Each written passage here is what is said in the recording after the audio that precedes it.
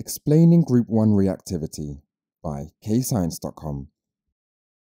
To explain Group 1 reactivity, we first need to think about how the size of the atoms changes as you go down the group. Here I'm drawing lithium, which is in period 2 and group 1. Therefore, it has two shells where it has one electron in the outer shell. After lithium comes sodium. Sodium is in period 3 and group 1.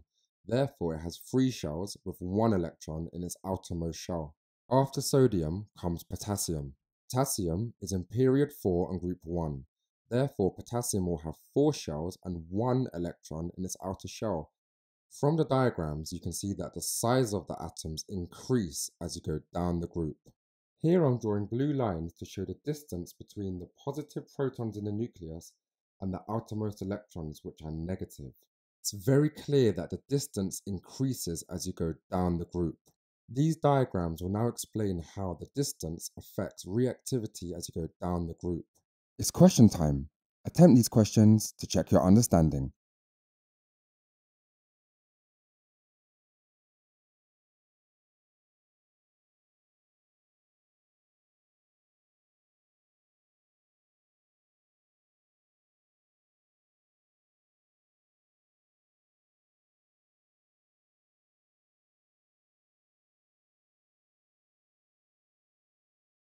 This represents the positive nucleus of a lithium atom, and this black line represents the outer shell. And these blue lines represent the electrostatic force of attraction between the protons in the nucleus and the electron in the outer shell.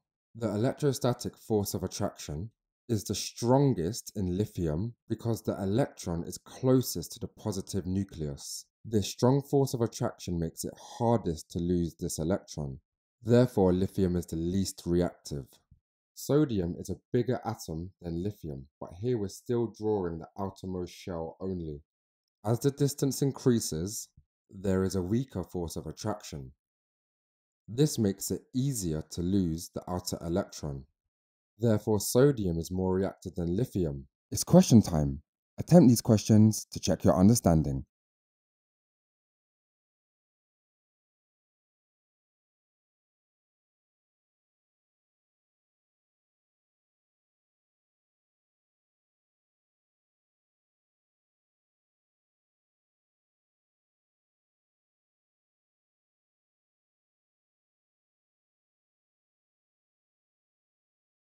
Here I'm drawing potassium, which is the biggest atom of the three. Compared to lithium and sodium, there's an even bigger distance, resulting in a weaker force of attraction. This makes it even easier to lose the outermost electron. Potassium is even more reactive. Pause the video here to practice the keywords. The answers will follow.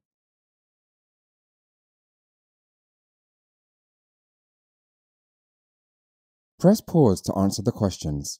The answers will follow. If stuck, just rewatch the video. Press pause to go through your answers and make any corrections to your mistakes. And don't forget to visit KayScience.com for more videos, worksheets and quizzes at KayScience.com. And don't forget to like and subscribe.